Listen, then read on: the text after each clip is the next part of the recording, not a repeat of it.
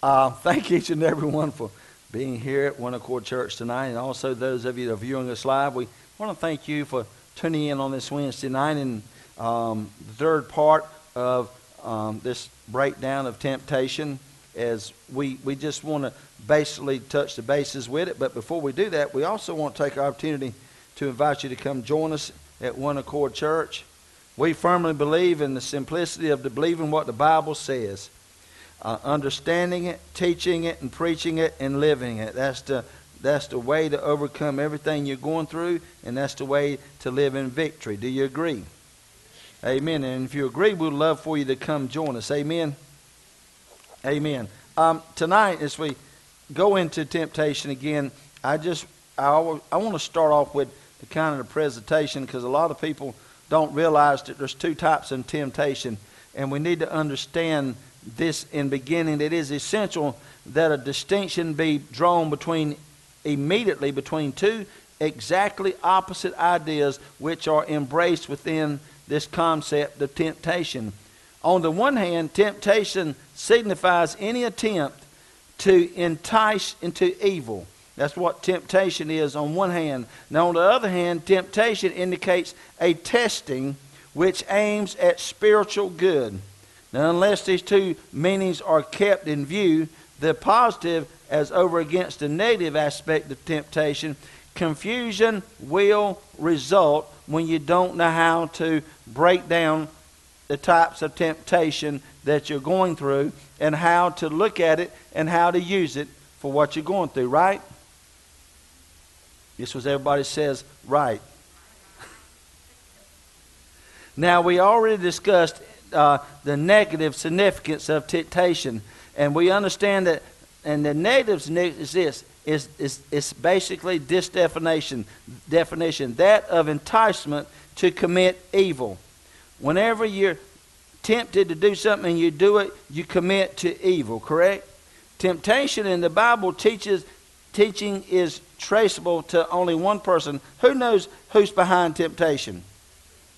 He being an evil influence that stands opposed to the divine purpose of God, whatever God's will is. Satan is the very total embodiment of evil.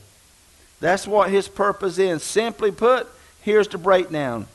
The intelligence and will completely without, empty or destitute of any morality. That's what Satan operates on. His very embodiment is to get people where they just do not care. They have no remorse, no conscience, and that's how he attacks and destroys. The reason people become mass murderers and the shootings we hear is because Satan is totally controlling them. Listen, if they don't have no remorse, what does that mean? Hey, in the prisons, no remorse means they don't care. See, we think that Satan's going to have a conscience. Well, he won't bother us, or this guy won't do this. You're talking about someone that don't care. And whenever you got someone that's totally detached, we need to understand as we learn more about temptation that Satan uses this type of temptation to draw you in, but not only to draw you in, but to can completely empower you and control you. Satan is the ultimate source of all desire and action contrary to the holy love of God. Satan is designated the tempter, and we spoke about that first of all in the first part of this. But tonight what I want to do is we've already gone about what the negative parts of temptation is, and we just started touching on last Wednesday the positive significance of temptation. Now, we know that if we give in to temptation, who do we have to blame for it? Nobody but. We can't blame my uncles, we can't blame my mom, we can't blame my daddy, we can't blame nobody but ourselves, because the tempter is always going to be tempting. It's up to us to receive it. Okay, now with that being said, the positive significance of temptation is that of testing with the intent of creating spiritual good. Let me say that to you again real slow. The positive significance of temptation is that of testing with the intent of creating spiritual good. Do you believe that? Well, the Bible tells us it is proving with a view to approving or improving or occasionally reproving. It's approving, improving, and reproving, and thus God is actually testing us, or basically using these situations to help us to grow. Thus, God, who is a holy love, can never be the source of evil in any form. God is not the source of evil temptation. Are you with me? God's not going to do something to hurt you. He's not going to say, okay, so-and-so's got a problem. I'm going to tempt them to walk away from me. That's not what God does. That's what Satan does. Okay? We understand that's called negative temptation. But the positive temptation, we've got to understand something, that God uses these temptations as a way of teaching us as well. James, and I know that I've gone through some of these scriptures, but I want to share this with you real fast. In James 1:13, he said, let no man say when he is tempted, okay, I am tempted of God. Because see, God cannot be tempted with evil. Notice what he said now. Let no man say that he is tempted, I am tempted of God, for God cannot tempt with what? That's that one word there that's so important, evil. Neither tempteth he any man. Okay, so this proves the point now, but he will test you.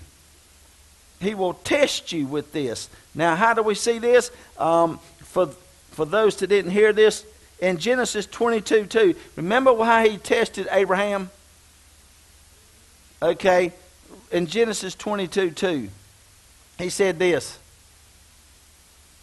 And he said, take now thy son, thine only son, Isaac, whom thou lovest, and get thee into the land of Moriah, and offer him there for a burnt offering upon one of the mountains which I will tell thee. Now, was this a test? Okay, how does temptation fit into this test? What was Abraham tempted? Okay, you see what I'm saying? So temptation can be used in a positive. He was tempted. He could have been tempted because it wasn't an easy road to get Isaac. The love of his life. What he lived his whole life for. But at that time when God asked him, God told him, he said, I'll take thy son. He said, offer him as a burnt offering. Okay, that meant what? Anybody know what a burnt offering is? Set him on fire. But see, now he took this test of being tempted. But what did he do? He didn't allow the temptation to be that of wrong, negative. Because he could have said, no, I ain't going up there. No way am I going to go up there. I've waited all my life to get this kid. I'm not going to go do it. But see what he did through this testing, he allowed the temptation to be used for a positive. See, how do I say this to you? Was Jesus tempted? Okay, but he didn't give in to temptation. He used it as a positive. All right? See, did God test Job? What did Job exclaim in Job 23:10? He said, but he knoweth the way that I take. Notice what he said. When he hath tried me, what's tried? Tested. He had tried me. He said, I shall come forth as gold. Why? Because he was tempted, but he didn't sin. Jesus was tempted in all ways, but he did not sin. How can you say, I'm tempted, but I didn't sin? Anybody? How can you be tempted and not sin? Don't act on it. Because you see, Jesus was tempted to do everything, but what did he do? He didn't act on it. Okay, how many of us understand when you say you're tempted, but you don't act on it? You don't act on it. Okay, anybody been driving today? Anybody seen crazy people on the highway today? Anybody been tempted to tell them what you think? Right? But did you? No, maybe I better not ask that question. But you didn't, I hope. Because why? Because if you had, you'd have what? Sin. See, Satan uses temptation to go positive. God uses temptation as a testing to see if you'll go positive, not negative. You follow me? Are you still with me? All right. Does God still test us? Yes. All right. I stopped right here, but I want to share this with you. I went in 1 Peter 1:7. This is where I stopped at. But I want you to listen to what 1 Peter 1:7 said. That the trial of your faith. Okay. Now, with that word being said, the trial of your faith. What's trial? Testing. Okay, what we know is immediately hooked up with testing. Temptation.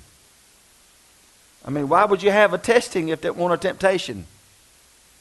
Because you're tested to see which way you're going to go with the temptation. Are y'all with me? Okay, he said, but the trial of your faith, being much more precious than of gold that perisheth. Okay, the trial of your faith. What's Satan's purpose to put your trial on faith? To put your faith on trial. What's his purpose? Anybody know? To get you to walk away from it. To get you not to walk by faith and not by... See, Satan operates on visual flesh. He said, though it be tried with fire. That's what he said. Though it be tried with fire. Okay, tried with fire. What's tried? Testing. And so might be found unto praise and honor and glory at the appearing of Jesus Christ. What we ended this on was basically this. You're going to go through it, and Satan wants to test your faith. Why does he want to test your faith? The scripture says, without faith, it is what? Impossible to... Okay, so now let's just keep it simple because I'm simple. So the bottom line is this. Satan is tempting you to doubt your faith because he knows if he gets you tempted and you operate in that temptation, then he gets you to walk away without faith. And without faith, he knows you can't please God.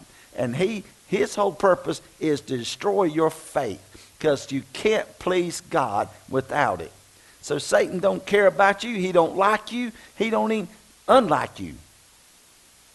He just wants you to doubt your faith. Temptation is what he uses as a tool.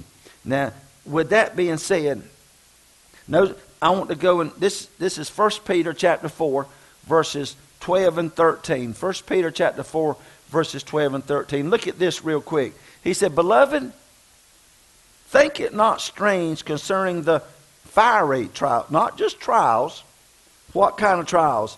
Fiery trials, which is to try you, as though some strange things happen unto you. He said in 13, but rejoice inasmuch as you are partakers of Christ's suffering, that when his glory shall be revealed, ye may be glad also with exceeding joy.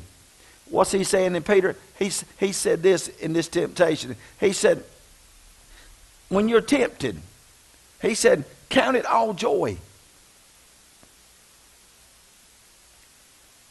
How are you going to do that? Well, first of all, you got to understand something. You have a choice. Count it all joy. Because he said, and also don't act like you got you're the only one out there going through it. He said, because he said, why? He said, like some strange thing happened unto you. He said, it's common. Because we all go through this. He said, but rejoice inasmuch as you are partakers of whose suffering? Christ's suffering. In other words, Christ did it, so can we. Christ overcame, so can we. Well, no, you can't. Because he's Jesus. He was born just like you and I. We talked about this. He was a small baby. He grew up. He became what God put him here to be. Guess what? You're God's children. God designed you. God created you. God put you here as a little bitty baby, just like you did Jesus.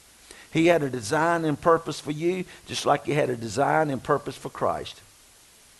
And guess what? Jesus came here to give us an example. And that example was this, that we should be glad and exceeding joy when Christ returns, because if we do what Christ did, we won't lose the battle.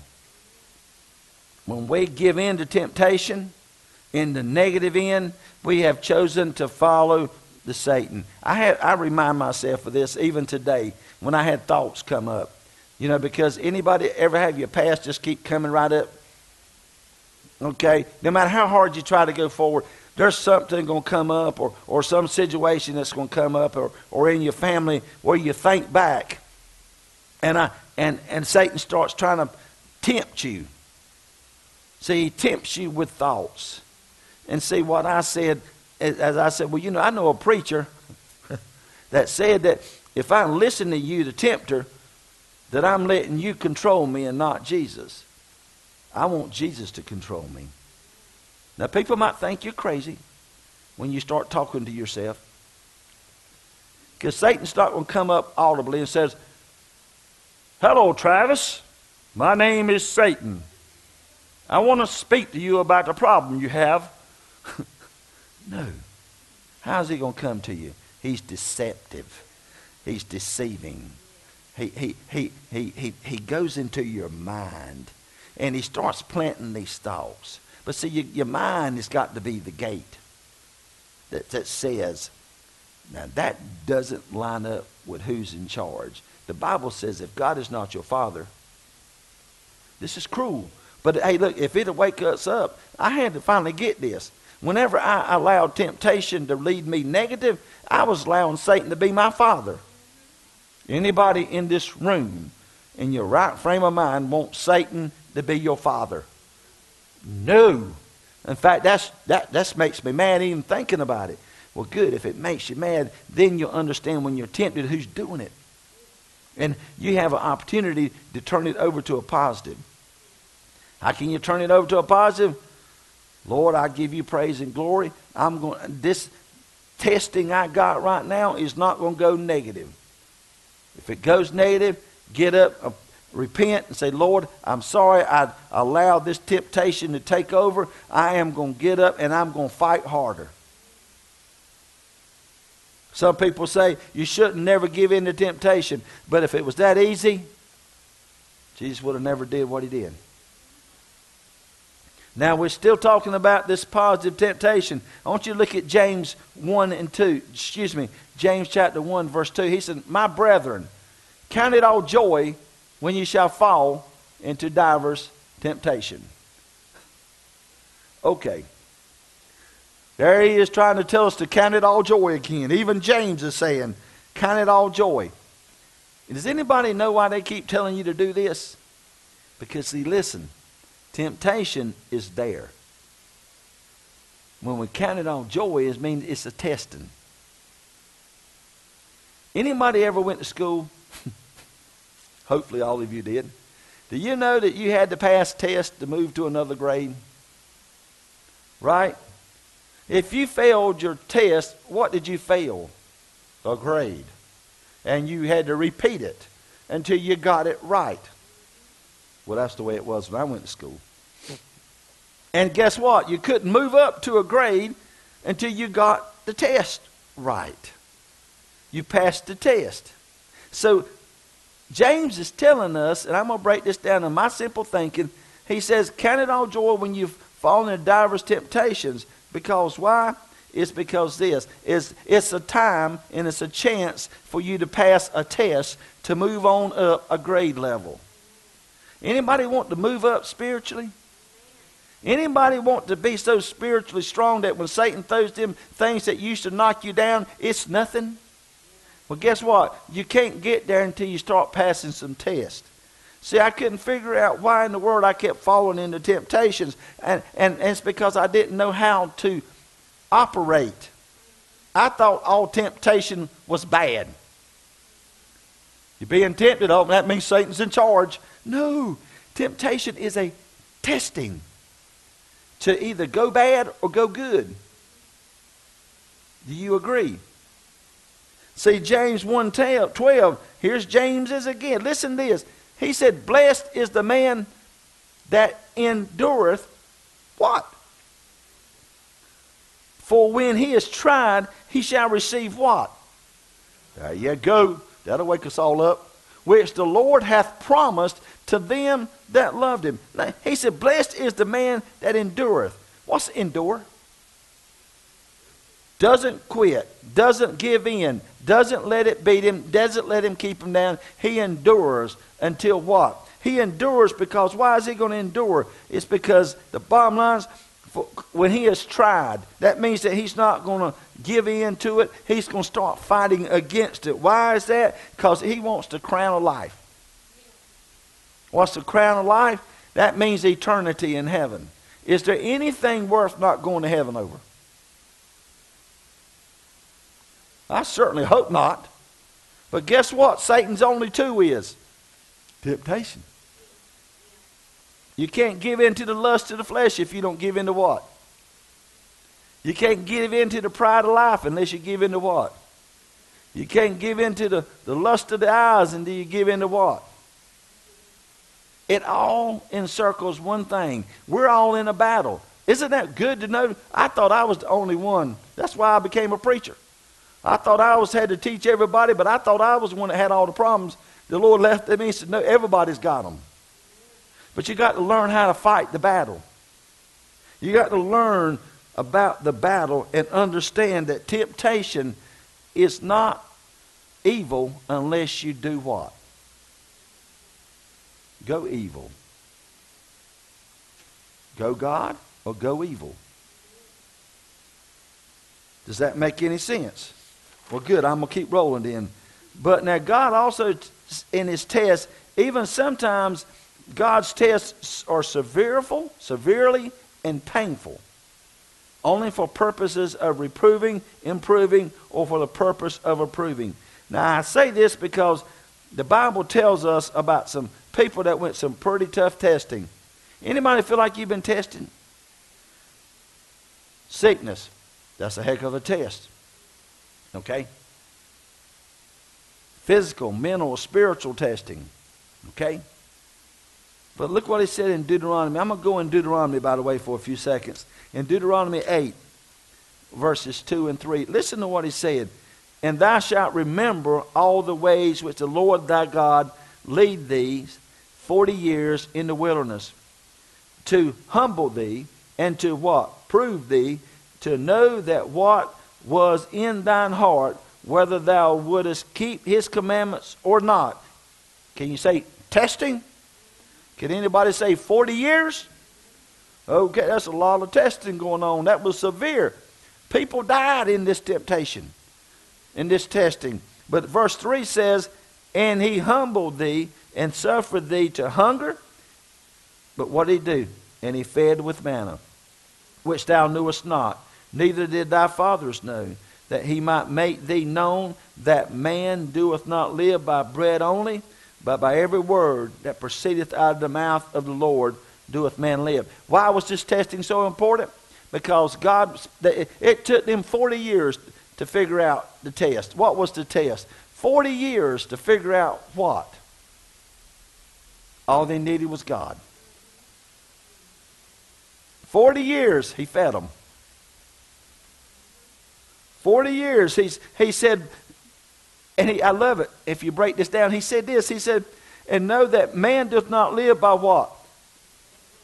But by every word that proceeds out of the mouth of God. God let them know, said, look, I can feed your flesh. Y'all going to stay in this wilderness till you figure out exactly what the test is about. Him. Trust in him. They went through a terrible testing. Anybody been tested for 40 years? I hope I get the point real quick.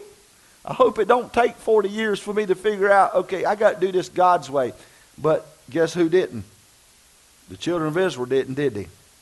Now notice what also he said in Deuteronomy 13:3. Thou shalt not hearken unto the words of that prophet or that dreamer of dreams. For the Lord your God proveth you, tests you, to know whether you love the Lord your God with all your heart and with all your souls. The bottom line, the Lord tests us. Because listen, God is a jealous God. He wants your total love. What does that mean? You got to love him better than anything and everyone. He's got to be number one. And God will test you. I've seen people say, well, I'm never going to come to the church anymore because I've lost someone in my family that I love, and I just can't come back to the church. Guess what? You failed that test. Because even when we spoke of Abraham, he gave up the love of his life to show that he loved God more. See, whenever you're tempted through situations, God uses it to test you. Just say with a sickness. Well, I've been serving God. I've been playing the piano for 50 years, and this is what I get in return for serving God. Heck, I quit. Guess what? The testing was there. But what you done with that temptation determined your outcome. Praise him. Draw to him. Say, okay, this is a testing, but let me tell you how this test is going to come out. God's first. I'm trusting in him. That's it. Amen. And then when you do that, then you come out on the positive side of temptation. When people say I was tempted and I failed, it's because they didn't know they didn't have to fail. See, the reason I kept failing was because I thought temptation meant failure. I didn't realize it was a test. Anybody not like to pass a test? I'm tell you, I do. But I only learned that temptation was not a way to fail, but a way to succeed. Now, with that being said, put Judges 2, go to Judges 2 in verse 20. Now notice, we are talking about the children of Israel, and this is pretty harsh. But this is just to go show you of how God tests us and how sometimes it's severe and very painful. Now notice what he said in Judges 2:20. And the anger of the Lord was what? Can y'all even picture them two combinations together? God and hot. His anger was what? It was hot. That was bad. Now I'm going to tell you, when you got the anger of God and it's hot against you, you're in a world of trouble. Now I'm going to tell you. He said, because that this people have transgressed my covenant, which I commanded their fathers, and have not hearkened unto my voice. Look what he did. Let me get this back up here. I also will not henceforth drive out any from before them of the nations which Joshua left when he died, that through them I may prove Israel, whether they will keep the way of the Lord to walk therein, as their fathers did keep it or not. Therefore the Lord left those nations without driving them out hastily, neither delivered he them into the hands of Joshua. He let them suffer. Let me tell you something.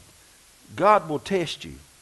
And if you continue not to listen, guess what? Like the children of Israel. How many died in them 40 years walking around in a circle? A whole generation. In fact, God wiped out the whole generation because none of them would listen. What did he do? The anger of the Lord was very hot. He said, okay, I'm not going to save you from your stuff. You all want to go out there and get in it. You want to keep living in that negative temptation. I'm going to let you keep it. Anybody ever been somewhere that you just prayed God would get you out of it? And look, and you're like, Lord, I'll learn this time.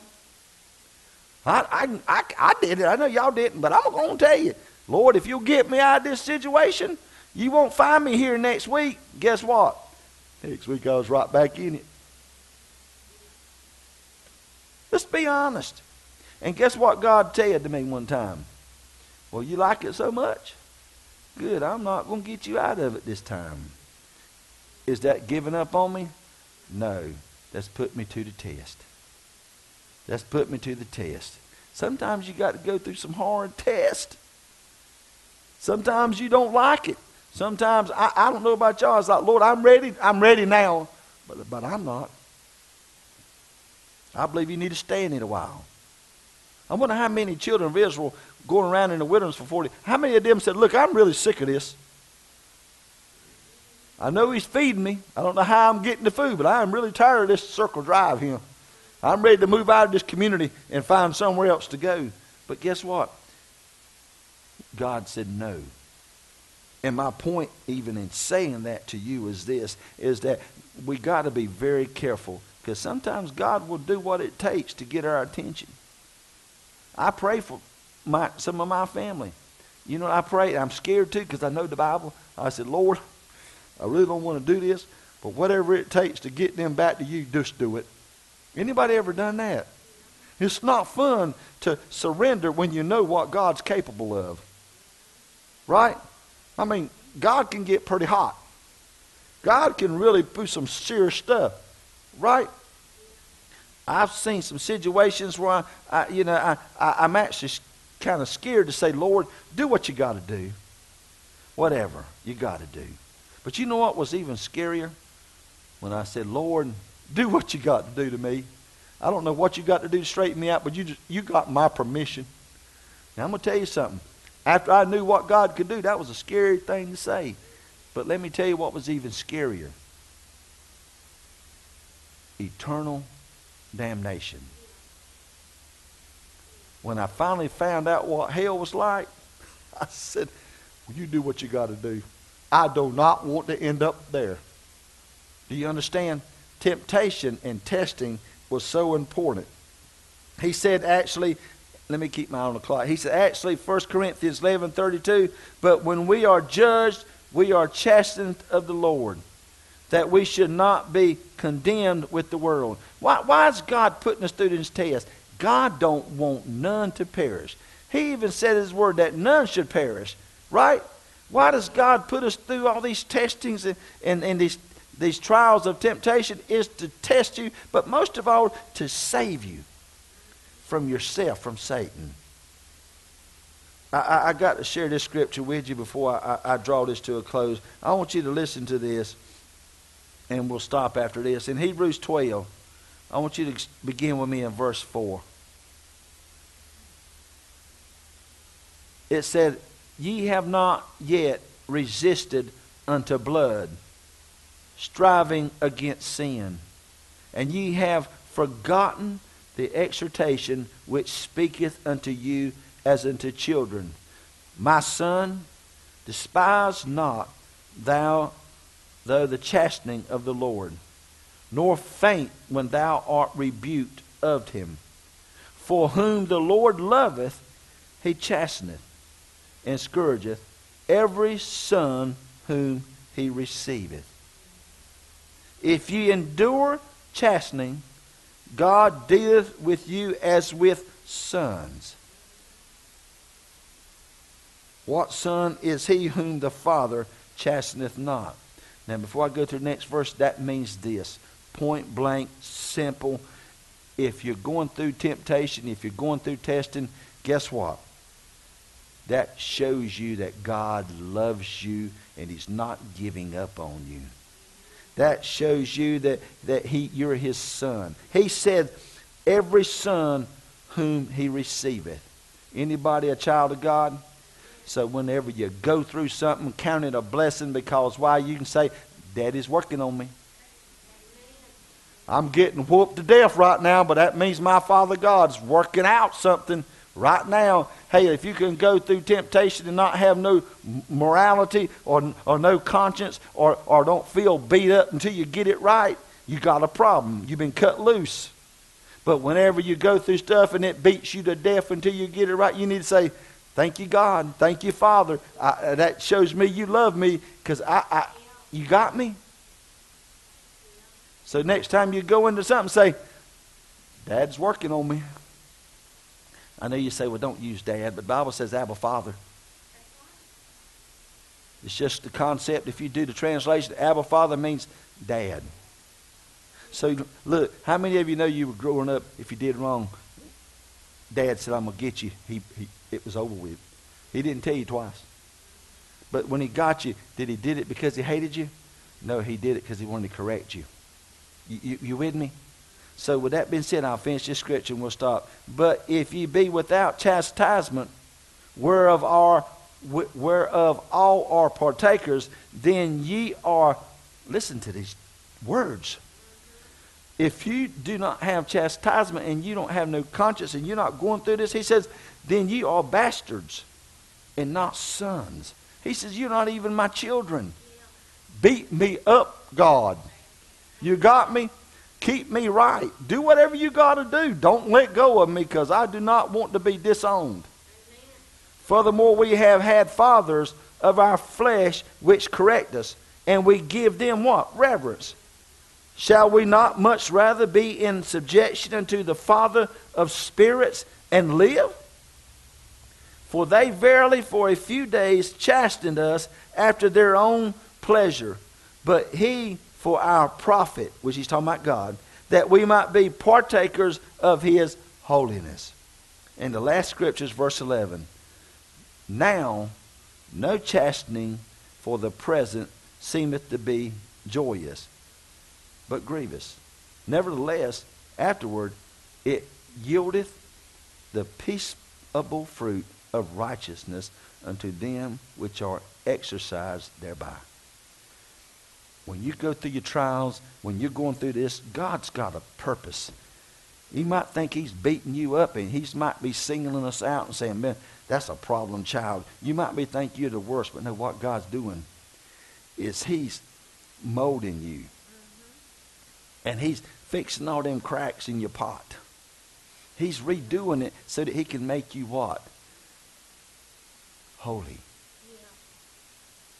So temptation takes on a whole new outlook when you look at it from negative to positive, because we can survive temptation whenever we do it God's way. Amen. And temptation is nothing but an opportunity to what? Glorify God. Amen. Just praise him.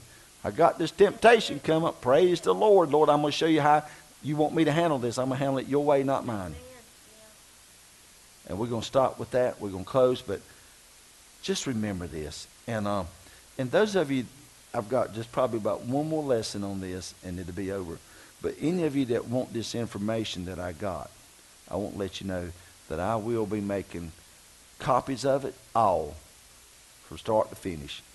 And if you want a copy of it, just let me know. I'll make sure you get it. But these is all scriptures. Everything I just shared with you is the Word of God. And that's what will set us free. Is temptation supposed to control you? No. You're supposed to control it. Amen. Through God. Amen. Let's pray. Father God, we thank you, Lord, for your word. We thank you, Lord, that you help us understand the concept of temptation. And just like your son Jesus, he was tempted in every way, but he never sinned. Lord, help us to change our mindset and realize that we don't have to sin. Satan does not have to win. We don't have to give him the decision. We have to put our faith and trust in you. Tonight, Lord, I pray for everyone in this room. I pray for wisdom, knowledge, and understanding of the Word of God, that they will grow closer to you more and more every day, but they will also be used by you, Lord, to carry out your purpose and your will in reaching a lost and dying world. But help us to overcome. Help us to be able to walk in victory. Satan cannot control what we don't give him. So help us to wake up and realize that we are children of the Almighty God. And then whenever we go through what we go through, we know you do it because you love us. Show us the way. And always a special prayer tonight for all that are lost, sick, in need, for healing of body and soul. In Jesus' name we pray. Amen.